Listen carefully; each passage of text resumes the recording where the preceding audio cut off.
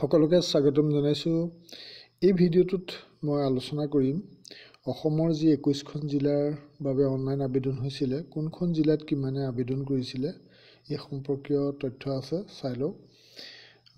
জিলা কেইখন দেখিছে: বৰপেটা, বঙাইগাঁও, কাছাৰ, দৰং, ধেমাজি, ধুবুৰী, ডিব্ৰুগড়, গোৱালপাৰা, গোলাঘাট, হাইলাকান্দি, যোৰহাট, কামৰূপ মেট্ৰ', কৰিমগঞ্জ, লখিমপুৰ, মৰিগাঁও, নগাঁও, নলবাৰী, শিৱসাগৰ আৰু শোণিতপুৰ, তিনিচুকীয়া। ইয়াতে দেখিছে আপোনালোকে এলপিৰ কাৰণে আবেদন কৰিছিলে মুঠ 24,202 জনে আৰু ইউপিৰ কাৰণে আবেদন কৰিছিলে 15,934 জনে। গতিকে গোটেই অসমৰ হিচাপটো আৰু total candidate LP and UP মুঠতে 40,136 জন হৈছেগৈ। 40,136 জন। ইয়াতে চিটেড কেণ্ডিডেটো আছে, আসামটোতো আছে, যিহেতু আগৰো আছে। এতিয়া এই তথ্যখিনিৰ পৰা কি দেখা যাব চাওক। বৰপেটা ডিষ্ট্ৰিক্টত টোটেল লোৱাৰ প্ৰাইমেৰী কেণ্ডিডেট হ'ল 954 জন, 954।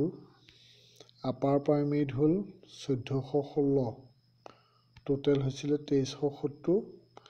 আৰু ইয়াতে ভেৰিফিকেশ্যন ৰিপৰ্ট কেতিয়া ছাবমিট কৰিব এইটো দিছে 5 মাৰ্চত। এতিয়া এইখিনিতে যদি আমি চাওঁ, বৰপেটা ডিষ্ট্ৰিক্টত 954 লোৱাৰ প্ৰাইমেৰী কেণ্ডিডেট। এই সংখ্যাটোৰ পৰা দেখা গৈছে যে 954, ইয়াতে টোটেল পোষ্ট আছিলে 294। আৰু আপাৰ প্ৰাইমেৰী আপোনালোকে এডভাৰটাইজৰ লগত মিলাই চাব পাৰিব। আপাৰ প্ৰাইমেৰী টোটেল আছিলে এছিষ্টেণ্ট টিচাৰ 115টা, ছায়েন্স টিচাৰ আছিলে 24টা। যিয়ে নহওক, মই এই থুলমূল সংখ্যাকেইটা চাইছোঁ। বঙাইগাঁৱত 1191, আপাৰ প্ৰাইমেৰীত হৈছে 1139, টোটেল 2330। নেক্সট, কাছাৰ ডিষ্ট্ৰিক্টত এলপিত এপ্লাই কৰা কেণ্ডিডেট হৈছে 2849, আপাৰ প্ৰাইমেৰীত হৈছে 988, টোটেল 3837। নেক্সট, দৰং ডিষ্ট্ৰিক্টত এলপিত আছে 450, ইউপিত আছে 223। গতিকে দৰং ডিষ্ট্ৰিক্টত পোষ্টো কম আছিলে, এলপিত মাত্ৰ 86 আছিলে।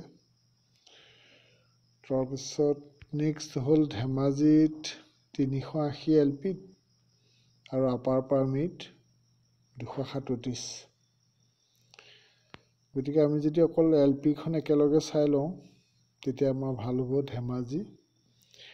ধেমাজি দেখিছে, ধুবুৰীত 1547, ডিব্ৰুগড়ত 515, গোৱালপাৰাত 679, গোলাঘাটত 1001, হাইলাকান্দিত 620, যোৰহাটত 502, কামৰূপত 545, কামৰূপ মেট্ৰত 247, কৰিমগঞ্জত 1274, লখিমপুৰত 447।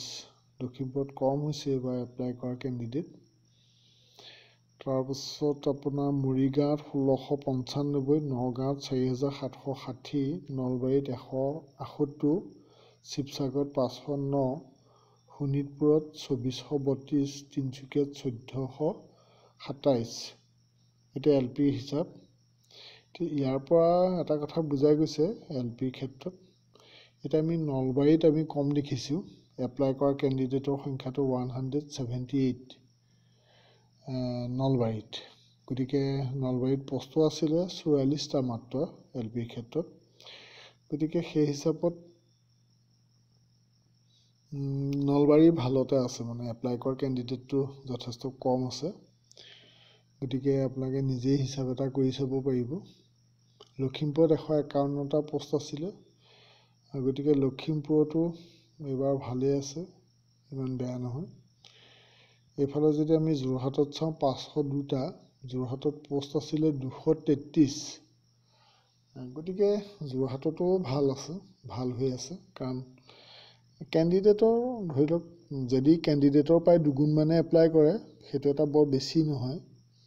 কিমান কেণ্ডিডেট কেইগুণ বেছি সেইটোহে আচল কথা। মই আগৰে সমীক্ষাত মই কৈছিলোঁ নগাঁও জিলাত যে বেছি হ'ব। নগাঁৱত দেখিছে সংখ্যাটো 4,760। গতিকে নগাঁৱত LPত পোষ্ট আছিলে 557টা, প্ৰায় ধৰি লওক 9 গুণেই বেছি হৈছে কেণ্ডিডেট। গতিকে সেইটো হিচাপতে এটা বিশ্লেষণ কৰিব পাৰিব।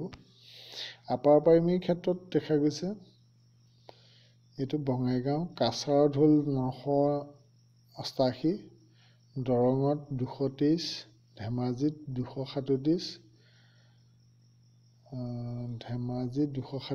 তাৰপিছত ধুবুৰীত 468, ডিব্ৰুগড়ত 497, গোৱালপাৰাত 81, গোলাঘাটত 1021। গোলাঘাটটো অলপ বেছি কেণ্ডিডেট হৈ গ'ল।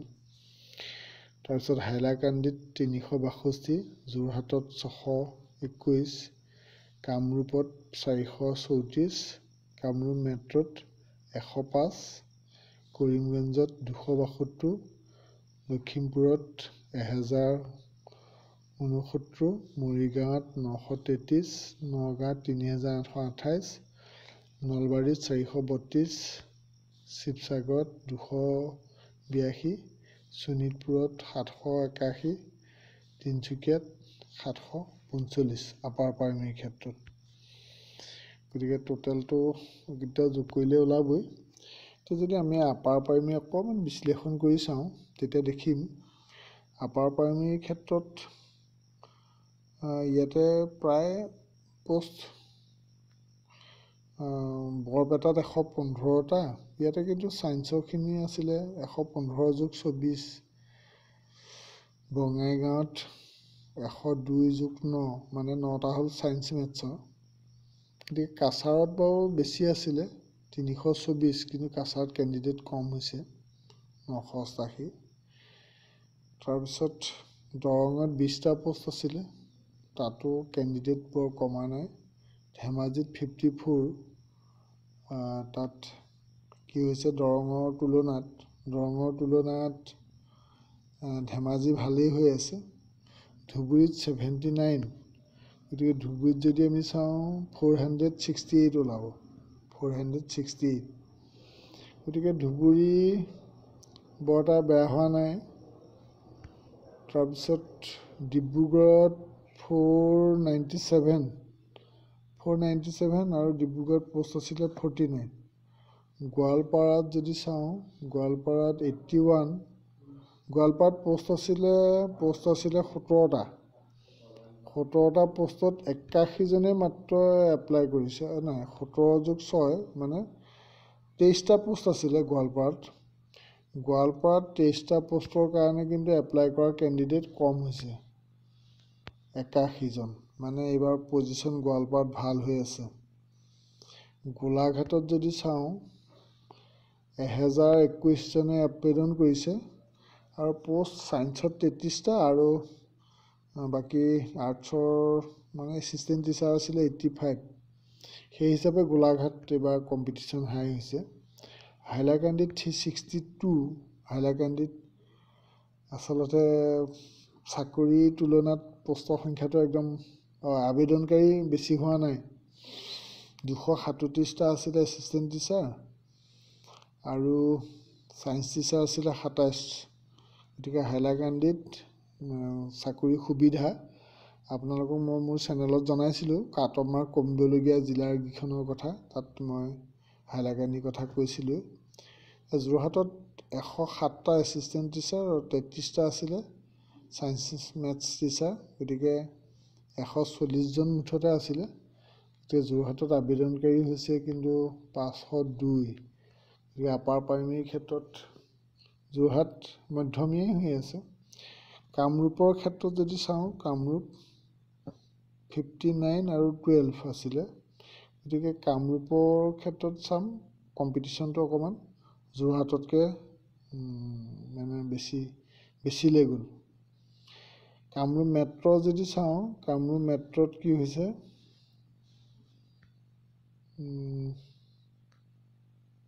ইয়াতে লোৱাৰ প্ৰাইমেৰী মই গাই দিছোঁ, লোৱাৰ প্ৰাইমেৰী নহ'ব, আপাৰ প্ৰাইমেৰী চাব লাগিব। কামৰূপ মেট্ৰ' 105। কামৰূপ মেট্ৰত পোষ্ট আছিলে মাত্ৰ 9টা, গতিকে আবেদনকাৰী 105।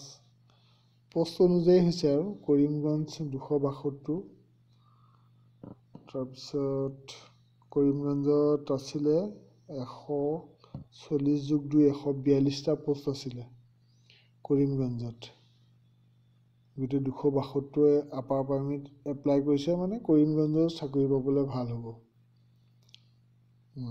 কৰিমগঞ্জত